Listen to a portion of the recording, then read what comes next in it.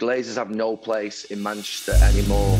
This group called the 1958 have organised this presentation, protest at the club's ownership. Probably 7,000 or 8,000 United fans marched through with flares, with banners, chanting, "We want our club back." I tried to speak to one or two, but the level of hostility among those fans was pretty steep. And then the gist is from the club, they say that their club is now rotten from the top down, pretty bare, and that has led to fans to say they want change, that the club is stagnant, it's being allowed to drift, and that they would like change. So very shortly the game will kick off here at Old Trafford, and a great majority, or a big number of those United fans will remain outside at Old Trafford, they say, until the 17th. We want Glazers out!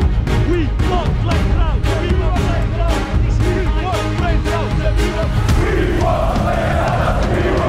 Glazers out! When they get here, they won't be going straight into the game against Norwich City for a 3 o'clock kickoff. They're going to wait till 3:17. That's 17 minutes past kickoff.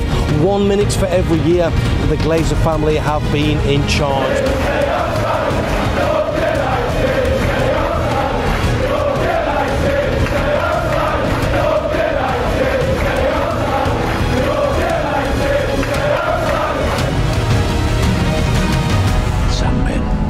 Just want to watch the world burn.